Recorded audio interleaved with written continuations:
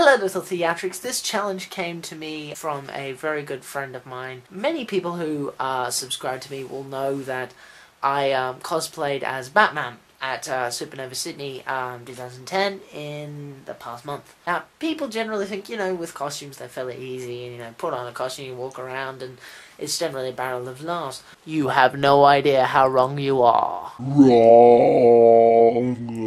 To demonstrate this, I thought I would show you how difficult it is to put on Batman's cowl.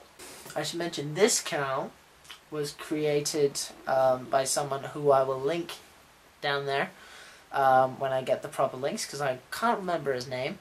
This whole costume was donated to me by the amazing Batty99, who also can be found down there. As you can see from here, it looks fairly simple to put on and off.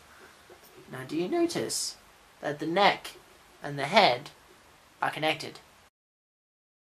You put your head through the neck piece. It's a very long and arduous process, but not to worry, all the sweat that you will eventually get from inside the cowl will make it easier to remove. Here we go.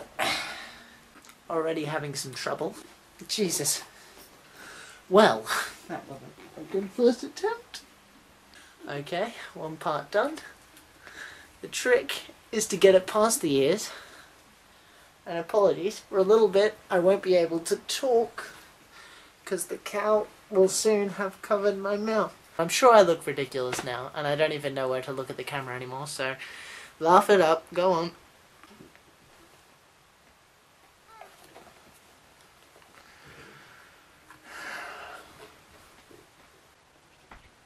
Hello ladies, how are you?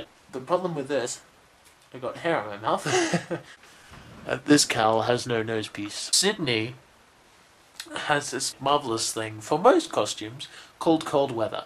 It made it very wonderful for the costume in general, but for this part, there was nowhere for the nose to breathe.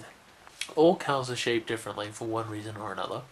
It was suited in the Batman Begins type style, which you can see on my face. Literally the eyebrows and the shape of the cowl makes me seem like I'm glaring at you, even though it's my neutral face. People think you might be glaring at them when you're just looking at them. Smiling is even worse. Look, this is a normal smile, which I'll show you in a minute. And this is a Batman smile. It just looks like I'm about to murder you. Do you really want to see that on my face all the time? I don't think so. Also, I can barely hear a thing. People literally have to speak up to talk to me. So people generally ask if I'm complaining so much about it. Why did I choose to do it? Why did I love doing it?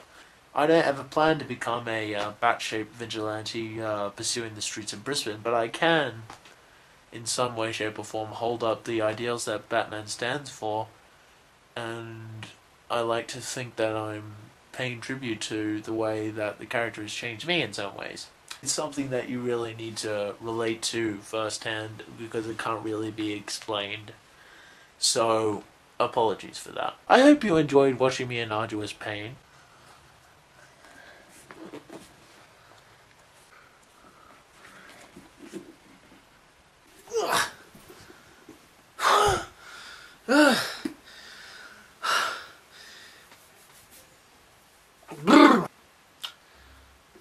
I'll catch you next time.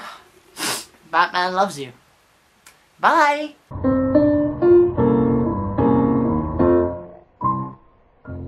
Where are the drugs going?